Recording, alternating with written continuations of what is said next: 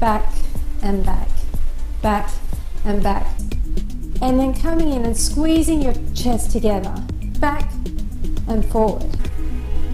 Keep your shoulders down and back, and then flattening out. So it's a cat-cow action, just in the standing position. Don't curve through the back. Slight bend in the knees. You're squeezing your shoulder blades together.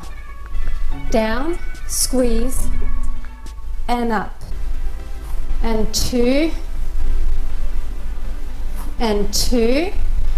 Now going back to the other side, hinge forward, 3 rows. 1, 2, 3. Try and keep your leg up if you can. Other side, raise, 2, 3. 1 more each side. Single, single, double. You're hinged over, but not all the way. Single, single, double. Single, single, double. So make sure your shoulders are pressed down and back, and you are focusing on the in.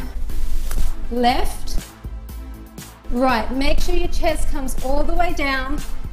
You're looking ahead of you. Don't crane your neck to look at me. Single, single, double. Try to come out quite wide with your arms and don't rest on the bottom. Just come down and tap.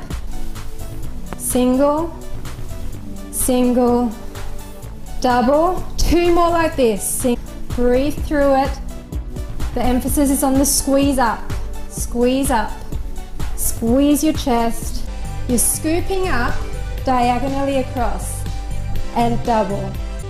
In that chest area, that's what you're doing. You're squeezing as if you've got a ball in between your elbows and you're trying to squeeze the air out of it. Keep your shoulders down and back, your tummy pulled in tight, nice and high. Really nice and high. Keep the tension in there and really pushing against that knee and looking towards the back wall. We work both of them. And then just other side, separating your shoulder blades. And then behind and lifting up as high as you can. And other side.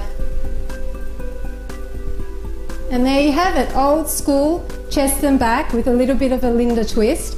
I hope you enjoyed it, and I look forward to working out with you again soon.